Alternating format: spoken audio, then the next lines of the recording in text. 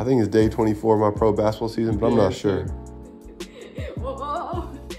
See, I don't really keep track of the days. There's no Monday, Tuesday, Wednesday, Friday look forward to the weekend schedule as a pro hooper. But I don't really keep track of the days, not just because I'm on a weird schedule. Because when you're living your purpose and doing what you love, the schedule really doesn't matter. The day of the week really doesn't matter. I'm blessed to just wake up and know that I got to do something I want to do and not necessarily something I have to do. So today I just wanted to say I'm grateful. I'm grateful for it all, and I hope you guys can feel that in my voice.